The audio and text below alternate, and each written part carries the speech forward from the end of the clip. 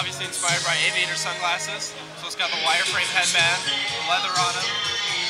This material right here is actually the same polycarbonate that they use to make sunglasses. So sunglass material right here on the headphones makes for a really cool effect. Really cool to look at. It's a really nice headphones. They'll fold up and fit in a little leather carrying pouch that comes with it. This guy right here. It's really portable.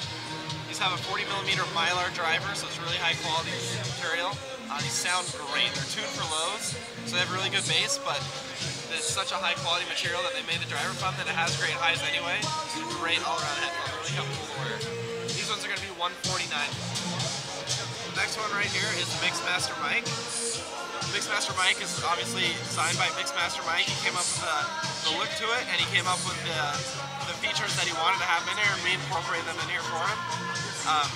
First thing you notice is there's two inputs for the cord. So you can put the cord on either side, whichever you feel comfortable with.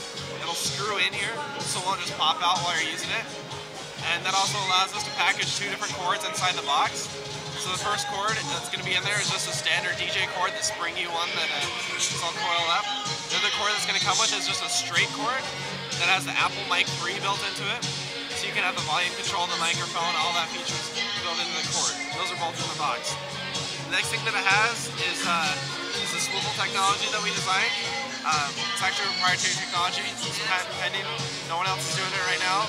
Where you're DJing, you know, you have to put one ear cup to your ear and listen to the crowd with your other ear. And when you do that in these ones, you'll just turn these ear cups 90 degrees to the side, put it up to your ear. When you do that, it actually routes both signals, both A and B channels, into this one ear cup. So you've got the entire stereo sound coming out in a mono format out of this ear cup right here. It works out with either one if you do it. The last thing it has is a mute button right here. So if you need to mute it for a second, listen to the crowd, you just tap it on, tap it off. That's it right there. That's the logo that he put on there, very subtle.